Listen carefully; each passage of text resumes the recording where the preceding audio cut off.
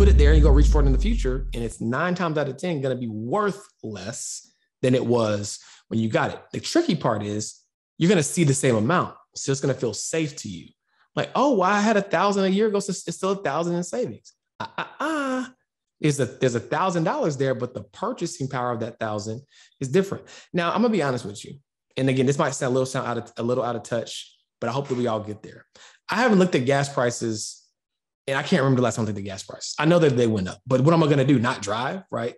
I haven't looked at gas prices. I did kind of notice the milk was a little higher when I went to the store, but the only reason why I noticed is that's the first time I've been to the grocery store in forever because we got our groceries dropped off at our door. So I say that to say, go back to rule number 1, right, of making the money, and then rule number 2 of getting the money, so that when inflation and stuff like this happens, you're not as phased or as moved. However, you're still moving smart by making sure that the money that you do keep, that you're investing, and it's outpacing inflation and it's growing.